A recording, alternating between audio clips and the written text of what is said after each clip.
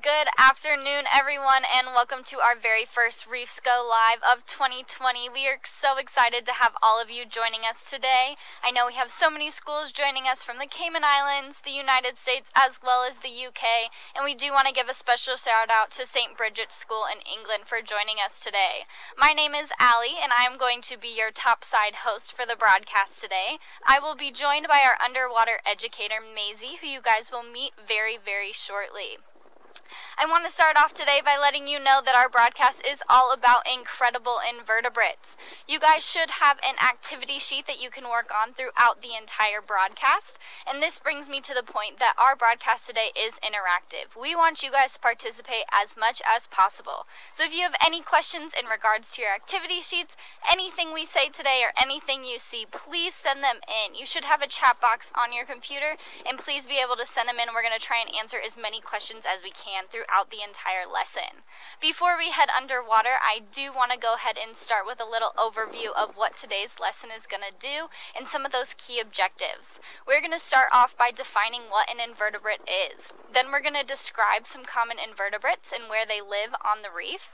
Then we're going to explain why these invertebrates are so important for healthy reef ecosystems. And finally, we're going to discuss how we can manage these populations and what we can do to protect them. Alright, I think we're all ready to get started up here, so Maisie, why don't you go ahead and say hello before we dive into the incredible world of these invertebrates. Hi everyone, as Ali said, my name is Maisie and I am lucky enough to be your underwater host today. And we are coming from you live from a coral reef surrounding Little Cayman, which is super cool. We are very, very stoked to be here. So, let's get started with the topic of our broadcast. What is an invertebrate? So, an invertebrate is a creature that lacks a backbone. So, very different from you and I. And this backbone actually normally protects something called a spinal cord, which is a really big bundle of nerves and aids communication between the brain and different parts of the body. So, super cool. Awesome.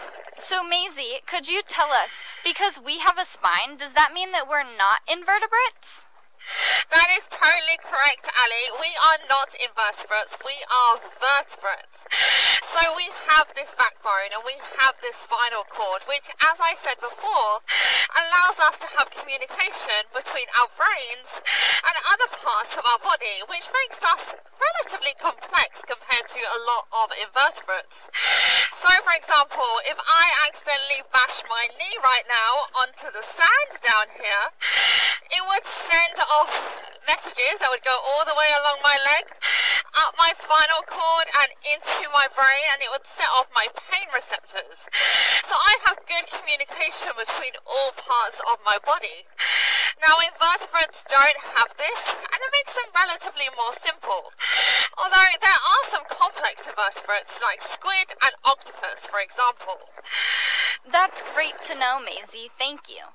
Colette from Mary C. Dondero was asking a little bit about invertebrates, and she wanted to know if they were a group of animals or specific species. And I think that answers her question, that invertebrates is a group of species, or a group of animals that has many different species involved with it. But do you think you could tell us some common invertebrate species, Maisie? Of course I can. So, there are so many different invertebrate species on the planet. In fact, 95% of all described species are invertebrates. That's insane. That's such a huge percentage. Now, of all the invertebrates that we're finding, there are quite a lot of them that are on land. These are mainly insects that we're finding, but also there's lots of invertebrates underwater. And if we look at the huge coral reef that I have right behind me, then most of the species making up this coral reef are actually invertebrates. So we have lots of corals, lots of soft corals, sponges, zoanthids, anemones, for example, but then we also have lots of mollusks and squids and snails and octopuses, which are all invertebrate species as well. Wow, Maisie, over 95%, that's a huge amount. That definitely helps us answer Eliza's question from Mary C. Dondero as well about how many different species there are. 95% really is a huge amount. So do you think you could tell us, I'm guessing, since there are so many different species, they've been around for a very long time, right? That is correct, Ali. Actually, the first ever species described are marine invertebrates. And they evolved around 500 million years ago. That's such a long time ago. So us vertebrates actually evolved from these marine invertebrates. So we've been around for a much smaller amount of time. Now, because these invertebrates have been around for such a long time, it means they've been able to adapt and to evolve to lots of different environments. So, just to kind of represent this diversity, let's think about the biggest marine invertebrate on the planet. That is a colossal squid, and that can get up to 40 feet long. That's huge. Now let's compare that to the smallest invertebrate, and that is something called a rotifer, and we can't even see that with the human eye. Wow, that is amazing. That definitely answers Teresa's question from Terra Nova School about what the largest invertebrate is. The colossal squid with 40 feet really is big. It's amazing that there really can be so much variety. We vertebrates are definitely the minority here. Do you think you could show us some common invertebrate species down there on the reef? Of course I can. Now the species that I'm going to speak about first of all is actually a collection of species, and that is the corals themselves. So we can see this huge ball behind me, and a lot of this is actually made out of corals. Now we've gone over coral biology in a lot of our previous Reefs Go Live broadcasts, but I know that not all of you have been able to join us for those. So let's quickly take a recap on coral biology. What I want you guys at home and at school to imagine is a jellyfish. Now I want you to flip this jellyfish upside down with its tentacles sticking up to the sky and its mouth in the centre, and there you have a coral polyp. So a coral itself is actually formed out of hundreds and sometimes even thousands of these coral polyps with their little tentacles in the air. So we actually have a coral that's right down here, and we can see some of the coral polyps that are making it up. Now what is really cool about these corals is that inside those little tentacles we actually have an algae called zooxanthellae, which is undertaking photosynthesis, just like a lot or all algae do. And actually, this algae is providing the coral with most of its food source, which is a really cool symbiotic relationship that we have there. That is amazing, Maisie. So, coral is a sessile invertebrate that just sits on the reef and makes its home there. Are there other invertebrate species like this? There are lots of other invertebrate species like this. We have one right here, but I'm actually just going to reverse a bit, and we're going to go and look at this massive sponge that we have right over here as well. Now, this sponge is another sessile invertebrate. I'm definitely not seeing a backbone on this creature. Now, sponges are really, really simple creatures.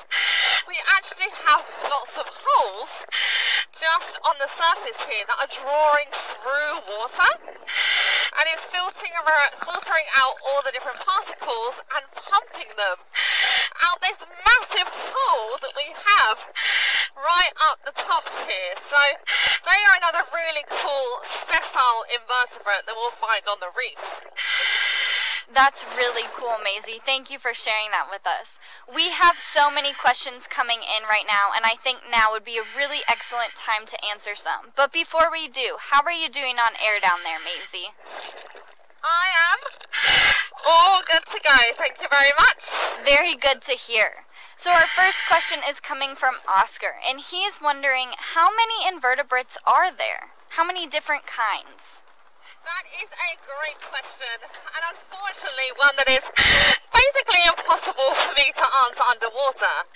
But let's think back to earlier in this broadcast when I said that 95% of all species were invertebrates.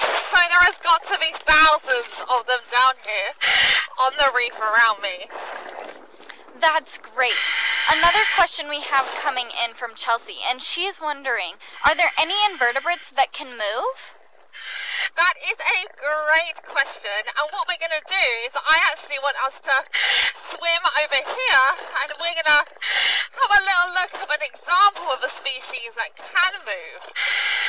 So, if we can pan the camera, Nikki, over here, then we can actually see a pair of queen conchs down here. And they are definitely moving about the reef. So these queen conchs are actually the largest mollusk or the largest snail that we find here in the Caribbean. And you can see that they kind of jump around the reef. So they are super cool. We can see their eyes sticking out here, and they're actually feeding on lots of the algae that is down here on the ground. So they are very cool creatures that we can see down here. Awesome! We have another question, and this one is coming from Brooke and Porter. And they're wondering, what is the most common invertebrate species on the reef? That is a great question as well, and it actually all depends on what section or what area of the world that you go to and where you are on a coral reef. Looking around me here, there are lots of different invertebrate species, and I can't quite pick out the one that is the most common, but I am seeing lots of hard coral, lots of soft coral, and lots of sponges as well, so they're probably some of the most dominant species that we're seeing here. Thank you, Maisie. These are some really great questions coming in from everyone at home. Please keep sending them in, and we're going to continue to answer more throughout this entire broadcast. So, Maisie, you've been able to show us some of these common invertebrate species on the reef, but I'm wondering, what is their purpose? What role do they play on the coral reef? That is a great question. Thank you, Ali. What I do just want to highlight to everyone is that every single creature is really, really important. And they all have an important part to play in every ecosystem because they are all part of a food chain. Now, what is a food chain? Let's start at the beginning. You tend to have your primary producers, so plants, grasses, using the sun's energy to create organic matter. Then you have a small creature, maybe it's an invertebrate, maybe it's a vertebrate, that is eating that. And then you have a larger creature that is eating the smaller creature, and so on and so forth. And the energy is passed up the food chain. Now, if a creature is taken out of this food chain, then what can happen is that food chain can be broken, and sometimes there gets a big build-up of certain types of creatures in an environment. So because invertebrates are part of this food chain, it's really important that we keep them around. Now, some species are a little bit more important than others though, and they are called keystone species. Maisie, I'm sorry to cut you off real quick. But we had a few more questions really quick that we wanted to try and answer. So one of them is from Ty, and he's wondering, are sponges sessile for their entire life? That is a great question. And yes, some creatures are sessile for their entire life. Just like this sponge that we have right here. This one is definitely not going to grow any legs or any fins and walk around the reef. So yeah, this one is going to stay here for its whole life. That's really great to know. So I know you were telling us a little bit about the food chain and some of these species. Are they all equally important? So, most species are equally important, but as I was saying, there are some species that are a little bit more important than others, and they are called keystone species. Now, these keystone species define an entire ecosystem, so if they are removed, then unfortunately the ecosystem can be changed and damaged. Wow, it sounds like these keystone species are super important for ecosystems structure as well as overall environmental health. Do you think you could give us an example of an invertebrate keystone species? I certainly can, and a great example is actually the long-spine sea urchin. Now, the long-spine sea urchins, I haven't actually seen any around on the reef here, but they are very, very, very important.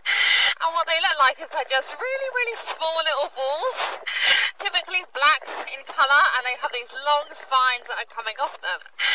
Now on the underside they have a mouth, and they eat lots and lots of algae, especially that macroalgae that we're finding on the reef. So without them there can actually be a huge amount of macroalgae on the reef, which can actually be really bad for it. If you all tuning in saw our Reefs Go Live broadcast from last year with Dr. Claire Dell, all about how coral reefs change over time, then you might remember that macroalgae is bad news for coral reefs.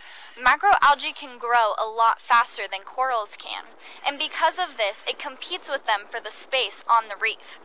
Sometimes this can lead to decreased growth rates and even death in some species of corals. So if you see a lot of macroalgae on the reef, it can be an indicator that the sea urchin population is too low.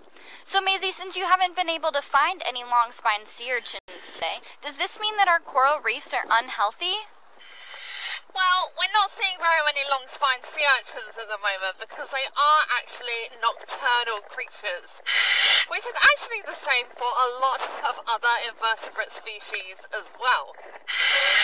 However, there was actually a huge die-off of the long-spine sea urchin in the Caribbean in 1983. They killed around 97% of the population. So yes, their numbers have significantly reduced, which has resulted in a bit of an increase in macroalgae. Wow, this really does go to show just how important these long-spine sea urchins are as keystone species. We've had some research recently with the University of Florida, and they've been examining the key populations of herbivore species on the reef, including the long-spine sea urchin. It looks like their numbers are increasing, which is really great news for all of our coral reefs.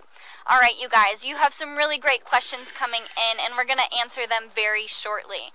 But before we do, now would be an excellent time to get out those activity sheets and continue to work on them. Please keep sending in all those great questions, and we are going to continue to answer them. Maisie, before we get to some of these questions, have you found any other cool invertebrates down there that you want to show us? So, yeah, definitely. I'm just going to do a little bit of reversing. And what I want us to look at is actually down here. There are actually multiple species of sponges that I think we can all look at. So we have this barrel sponge right at the front here. Remember what I said earlier, guys, with the small little holes at the side, and that is going through and now filtering the water and pushing it out the top here. But we also have another couple of species just round the back, and we can see this yellow sponge that we have right here. We also even have an encrusting sponge that is on the side of this giant barrel sponge as well. So it just goes to show there's lots and lots of diversity between these different groups. That's really cool, Maisie. I'm really excited that you were able to show us that. So we do have some more questions coming in that we'd love to get answered. The first one comes from Molly, and she's wondering if all invertebrates eat algae. That is a great question, Molly. And actually, no, all invertebrates do not eat algae. Just like vertebrates, invertebrates have lots of different varied diets for their different lifestyles. So, for example, let's think of two vertebrates, a human and a penguin. Do we eat the same things? Definitely not. And it's the exact same for all the different invertebrate species that we have down here as well.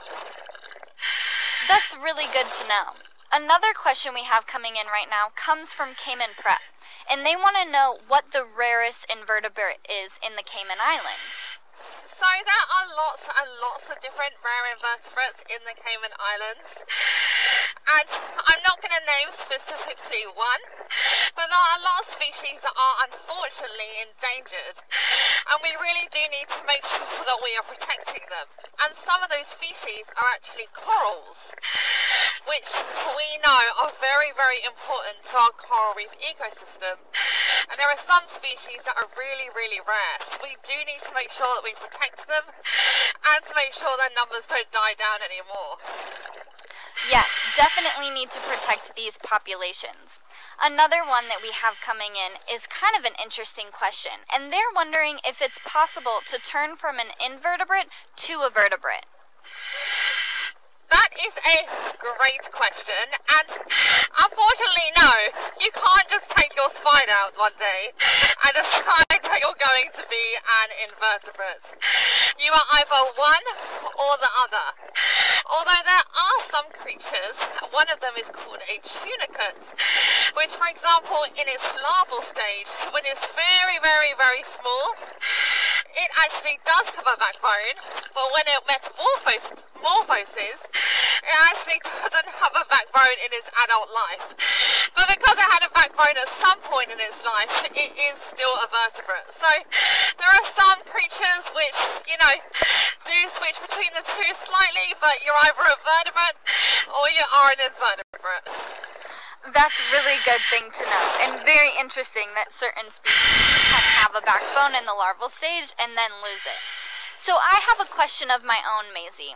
I know that there are some invertebrate species that people eat, such as conch and lobster. Is it okay if we eat these invertebrate species?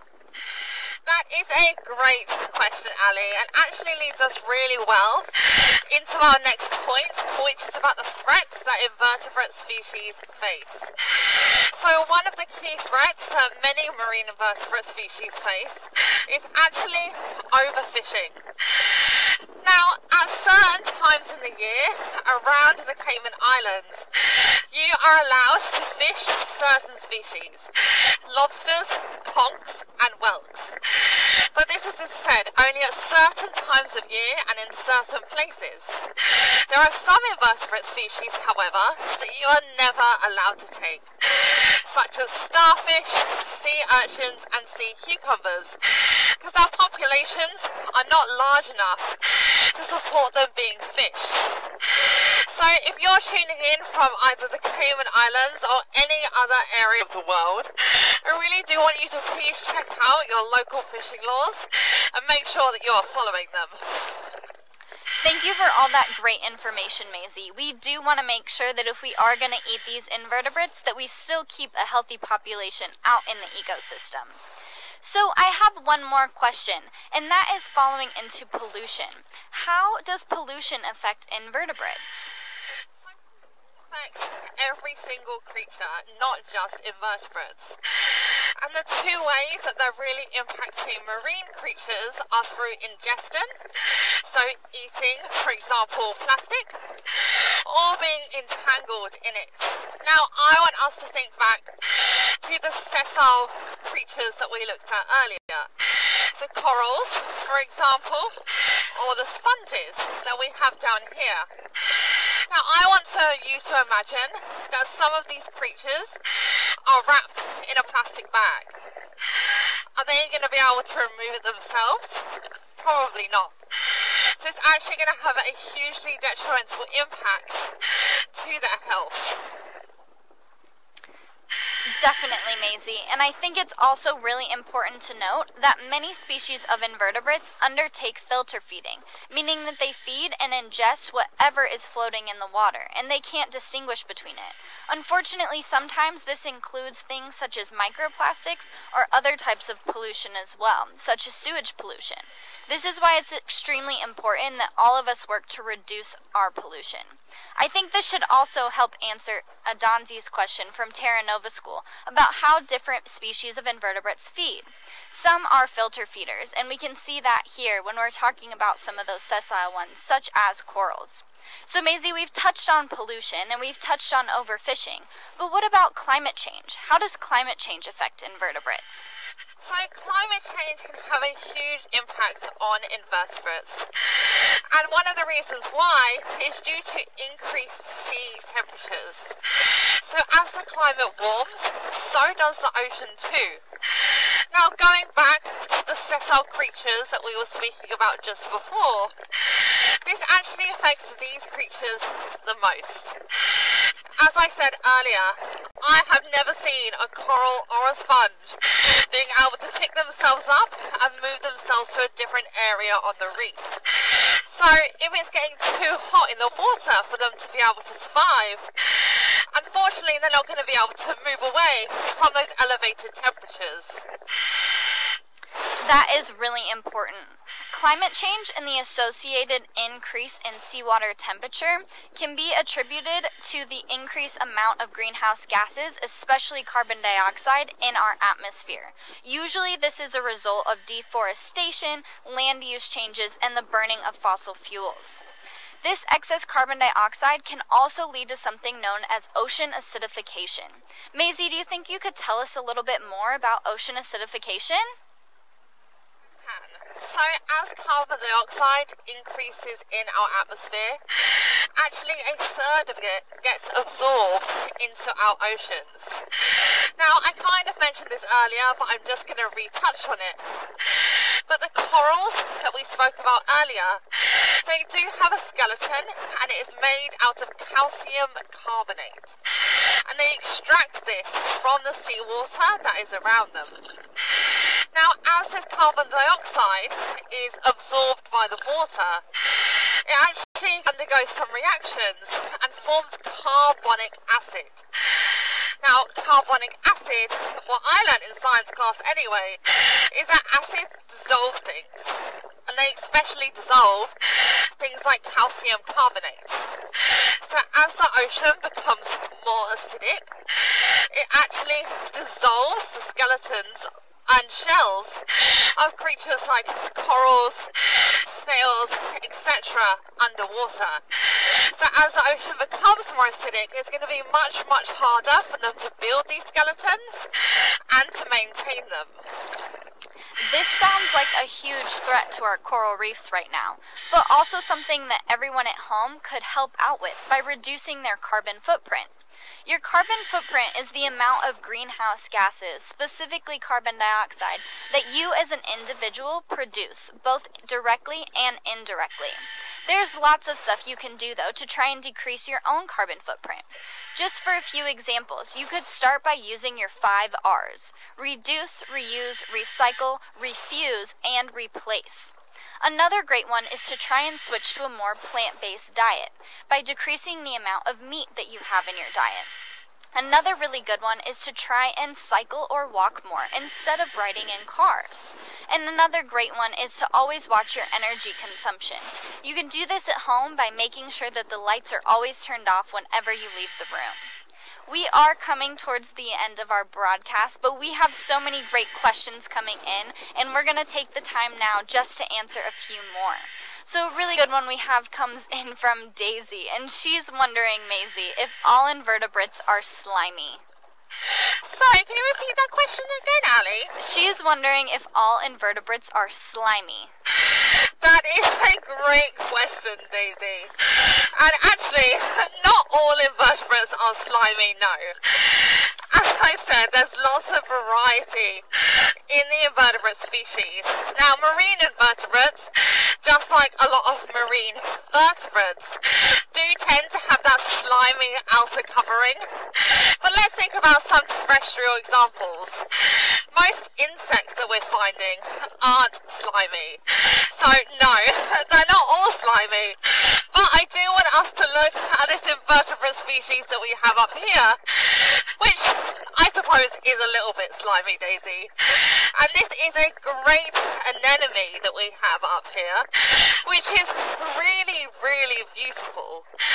Now, this species, you probably wouldn't believe it, but it actually eats meat. It is a carnivore, and it uses these tentacles out here to try and capture lots of different fish and lots of other small invertebrates, and it feeds itself through that central mouth right in there. So that is another cool invertebrate species that we found on this dive.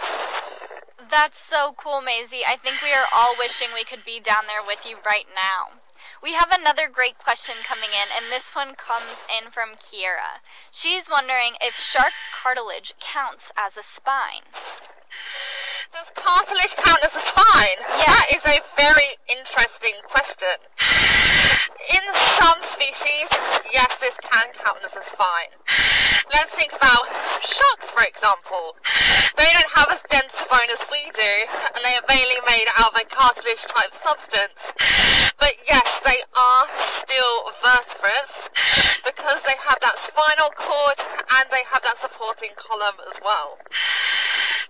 That's really interesting, Maisie. Another good question we have is coming from Cayman Prep, and they're wondering if there's any poisonous invertebrates under the water.